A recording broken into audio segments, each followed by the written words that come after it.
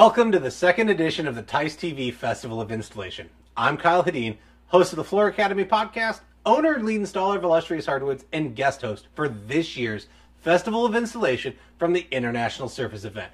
I'll be here each week as we premiere a new installation demonstration. Today's episode is a Tech Zone demo presentation on hardwood color and finishes from the National Wood Flooring Association. Watch and gather up the expert tips and insights from the NWFA trainers. Roll the episode. Everyone, Jason Elquist with Blackhawk Floors. I'm one of the regional instructors for the National Wood Flooring Association, and I appreciate the opportunity to come to you virtually today to do a demo for some coloring and some texturing of some wood. In the past, we've done a lot of this, and most of it's always done with an actual audience. So this is going to be a little different. So I'm not going to be fielding any questions, of course, live right now, but I'm going to walk you through the process of what we're going to be doing here. I hope everyone is doing well, and I wish everybody the best. Wish we could all be together, which will happen hopefully soon. What we're going to do here is we're going to wire brush this section of floor. This is a reclaimed floor. It's got a lot of texture already with character and movement, wormholes, a lot of open grain, but it is a mixture of a lot of different woods. Elm, ash, there's some hickory, pecan, a little bit of everything in this. There's a piece of beech in here, a little bit of everything. But I wanted to bring this section of my floor up to date, as well as be able to give you guys an opportunity to see kind of what we're doing. The wire brush textured floors are extremely popular right now. We're going to be doing that on this entire section, and we're going to be breaking it up in, I believe, 4 pieces. 4 different colors we'll put down here, 4 different effects that kind of work along with the colors that we've been doing in the industry as far as some of the grays. I'm going to put down some iron acetate. I'm going to bleach a section of this floor, maybe 2, to kind of lessen some of the character that you see in it, some of the coloration that you see in this, kind of bring that a little softer so that we can artificially change the character or the grade of the floor just a little bit. This is just one of the wire brush machines that's out on the market now that has this is a Bona power drive, but it has the capability of wire brushing the floor with the proper attachments. I'm just going to walk through that real quick. It might get a little noisy, but I'm going to show you kind of the technique that we use to wire brush, and then we'll get later on. This is going to take a couple of days to do just because of all the coloration that we're going to add to this floor and the techniques. And dry time. So you may see me in a different shirt and another cut. It was probably, hopefully it's tomorrow. But any questions, please feel free to contact us, and I hope you get a lot out of this. So thank you very much for watching, and I'll go ahead and get started with that.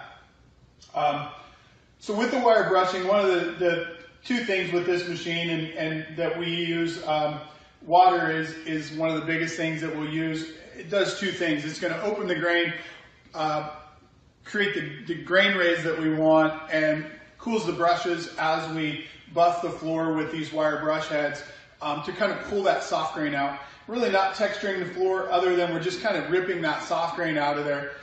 So I'm working in small sections. I usually go through and I'll wet the floor as we go. So I'm going to go through and show you, but I'm going to work in a small section. I did just a little tiny bit yesterday. Hopefully you guys can all see this. I'm not going to really move the camera around a whole lot, but this is just water. I don't have anything else in this but water. And I'm going to work in a small section. What I want to do is wet this section.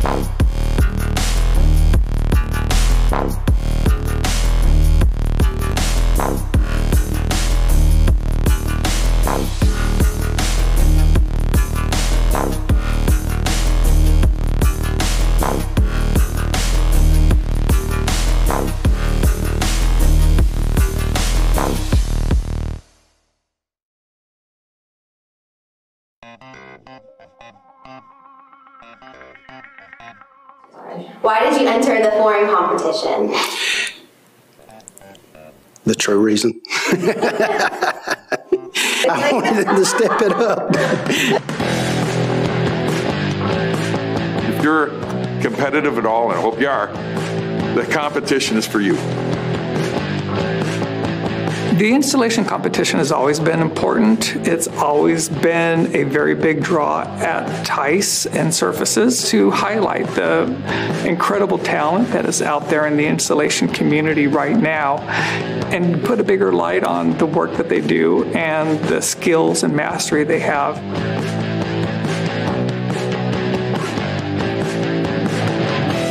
Back in the day when they used to have the competition, and I was never involved with that. Never had enough confidence in myself. So I make up every excuse that I can not to do something because he didn't have the confidence that you could be as good as the next guy.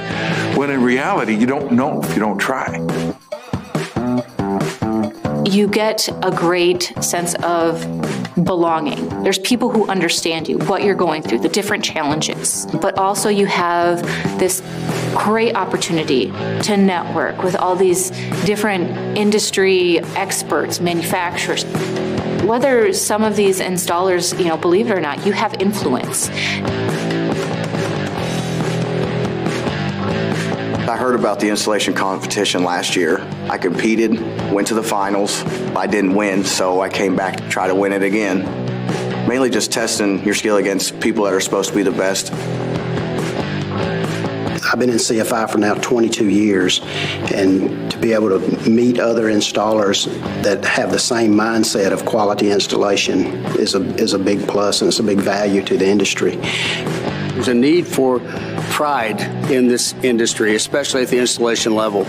That competition is the most visible thing we do, and it allows people to shine. It creates pride within the industry so that people have an opportunity to rise to a higher level, to say that I'm better, that I've invested, that I've certified, I've done whatever it takes to be the best at what I do.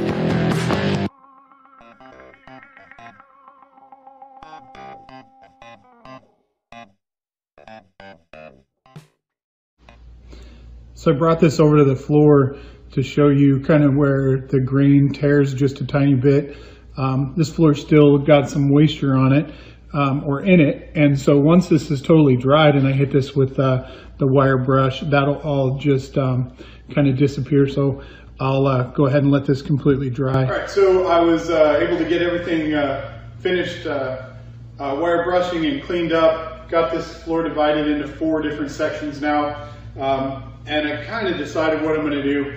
I'm going to bleach this one here, this section. The bleach I'm going to use is a 2-part bleach, self-neutralizing. So it's going to take a couple days to neutralize. I believe it's 72 hours. I've got to read the bottle.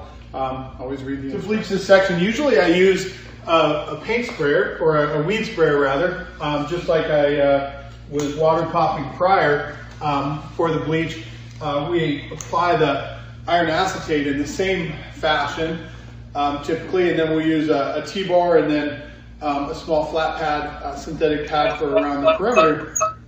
This one's small enough that I'm just going to go ahead and use a paint out.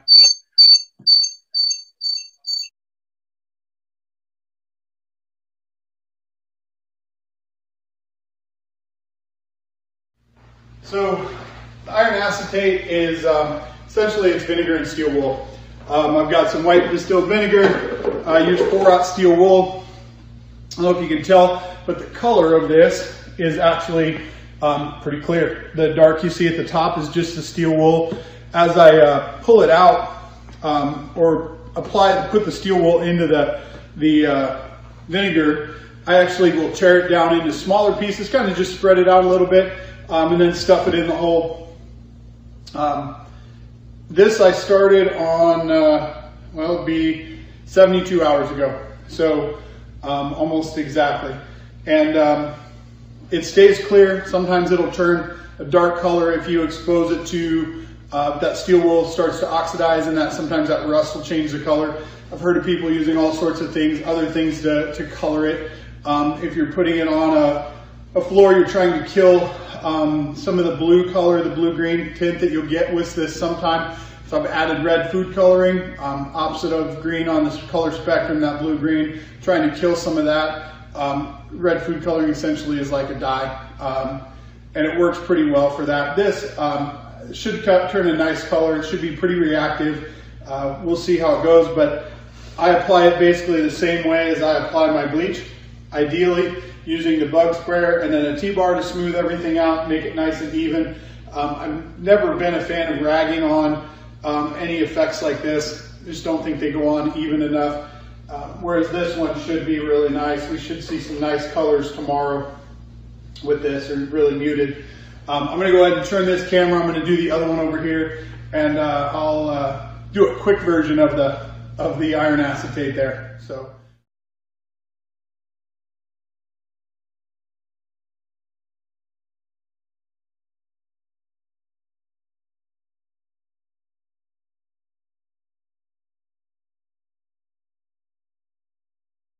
With my traditional stain application, my preference is to rag it on by hand, like I'm going to do here, and then in a bigger floor, I would actually buff the stain off the floor at that point. It's just faster removal, more consistent removal. I think it gets more of the stain off the floor, so you're not left with heavy spots on the floor. Not a huge fan of buffing stain on. It doesn't use nearly as much stain. I think you get a deeper, richer color when you actually rag it on. It's just the fact that the stain is going on at a higher rate. I think it sits on there a little better. So this is a stain from Bona. I already forgot the color. I believe it's bark is the color. So should be nice and dark. Should lend itself well to doing a ceruse if we decide to do that. A darker color over the top. So, or a lighter color over the top if we decide to.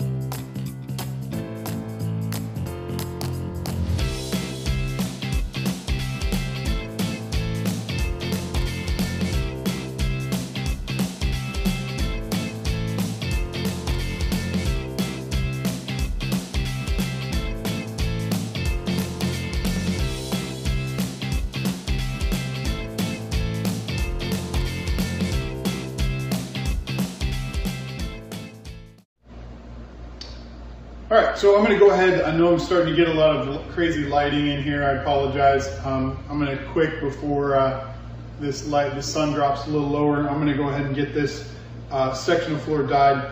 I did put one coat on it. I went really light.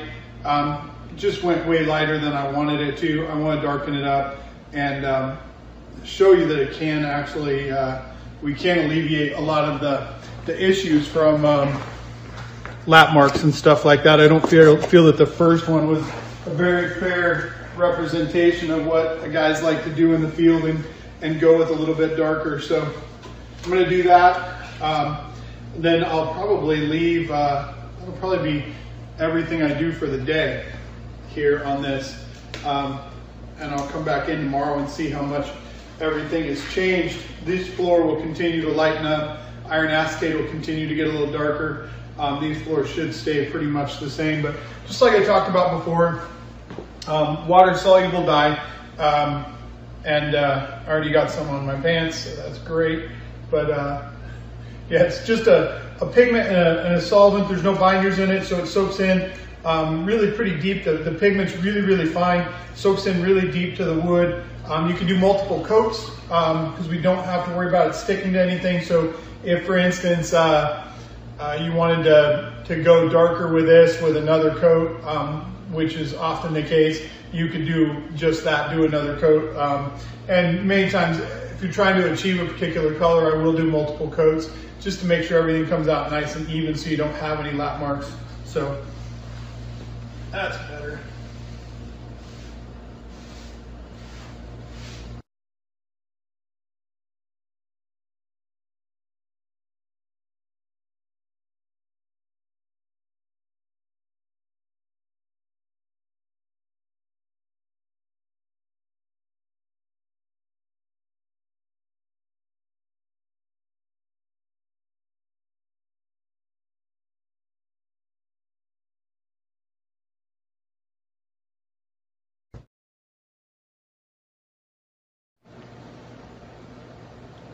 Good morning, day 2 of colors and textures on wood floors. So did a little bit of touch-ups this morning, had a few spots where when I sanded against this edge, trying to of course be careful on this, not to damage the walnut or the Santos mahogany behind me. I did miss a couple little spots where I didn't get wire brushed all the way to the edge, so I went through this morning and touched those up. And now I'm ready to apply stain. I'm going to kind of do some two-tone effects on some of these. I don't remember what color I think I'm doing white there. So that one won't really show a whole lot, other than I'm going to leave one section as natural, just to show that this entire floor is the same species, or same species as, and so they'll be able to see that we can do multiple colors. So many times people don't understand what we can do with what they have. And for instance, a walnut floor, we can bleach that to basically almost this color. So there's a lot of options we have when we're dealing with colors. So I'm going to go forward now. I'm just going to kind of wipe on some stains. Probably talk more about this in the live section when we're kind of semi face-to-face on the live chat portion. But this is going to be kind of a standard wipe on, rag off type of a stain application. So.